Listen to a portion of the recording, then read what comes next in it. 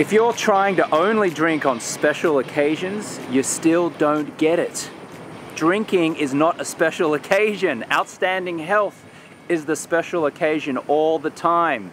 Hello there, I'm James Swanwick from the Alcohol Freedom Formula. There's some free stuff down below to help you get started on your alcohol freedom journey. I hear this all the time from people who are like, oh, I'm going to cut back during the week, I'll only drink on weekends, I'll just drink on special occasions like a wedding or the birth of my child or someone's birthday or an anniversary. And if you're doing that, well, first of all, let me commend you for not drinking during the week. However, you're undoing all of that fine work by then drinking on these special occasions. Here's the thing, drinking is a poison. Alcohol is a poison. So what you're effectively doing is saying to yourself, I'm going to celebrate by drinking poison. I'm going to celebrate by disrupting my sleep. I'm going to celebrate by being irritable and storing fat and feeling crappy and craving carbohydrates and eating more when ordinarily I would stop eating, and dehydrating my skin and looking older than what nature intended me to look. So this special occasion thing is you're still thinking that alcohol is fun. You're still associating alcohol as a treat.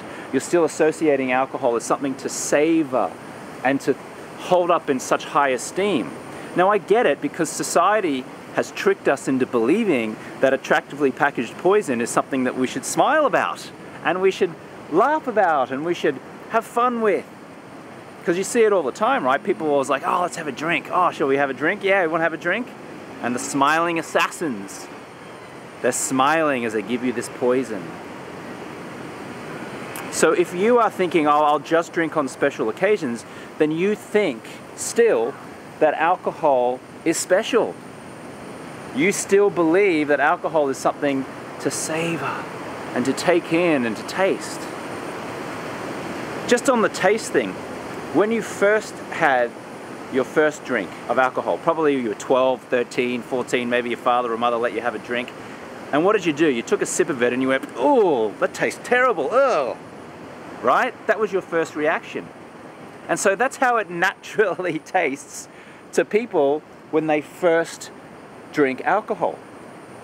Only through cultural conditioning, only through society smiling the whole time and saying, here, have some beer, have this wine, have some champagne, do we then acquire a taste for alcohol. And because all of society is saying to us, drink this attractively packaged poison, we just keep drinking this attractively packaged poison until we convince ourselves that we like the taste, until we convince ourselves that it makes us feel good.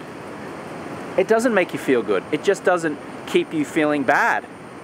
And then this temporary illusionary pleasure that you get from drinking is actually just the alcohol satisfying your alcohol withdrawal from the day before. Because alcohol is a toxin. It's a toxin. And when it leaves your body, now your body's like, now I want more. I want more toxins. It's a drug. And so you mistake this drink at the end of the day for like, relief, and an ice cold beer at the end of the day is so nice, or this wine just after a hard, relaxing day just helps me, or after a hard day rather, this wine helps me relax. No, all you're doing is getting rid of your craving, is getting rid of your alcohol withdrawal. It's temporary, illusionary pleasure. And it keeps you stuck in this vicious cycle of drink, drink, drink, drink, drink, just so you don't feel bad. Just so you think that you feel a little better. So if you are thinking to yourself, I'll have it on special occasions, then you still don't get it. There is nothing special about alcohol. It has zero nutritional benefit to you.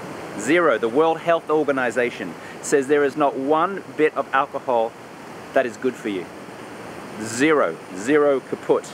And yet smiling assassins are all over the world smiling, saying, have my attractively packaged poison, join us. And everyone is in on the ruse.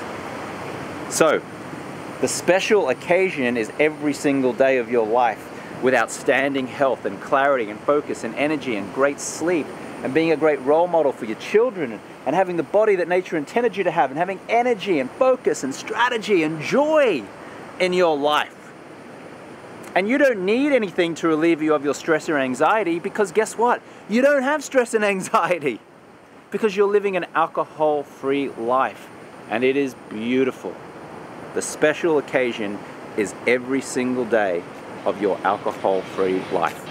Thanks for listening to the Alcohol-Free Lifestyle Podcast. I want to load you up with some free stuff right now. So if you want to go to jamesswanwick.com/guide, I will send you my Quit Alcohol Guide, which has helped six-figure entrepreneurs and top professionals reduce or quit drinking. You can also text the word QUIT GUIDE to the number 44222 if you're in the US, of course. It doesn't really work anywhere outside of the US, but if you're in the US on your mobile phone and you'd like that guide, text the word QUIT GUIDE to the number 44222, or you can go to jamesswanwick.com/guide. If you'd like to schedule a free 15-minute call with one of my top coaches, just an exploratory call to see if or how we can help you, then you can go to jamesswanwick.com/schedule, or you can text the word Project 90 to the number 44222 if you're listening in the US on a mobile phone. That's jamesswanwick.com/schedule, or you can text the word Project 90, that's one word, Project 90, to the number 44222.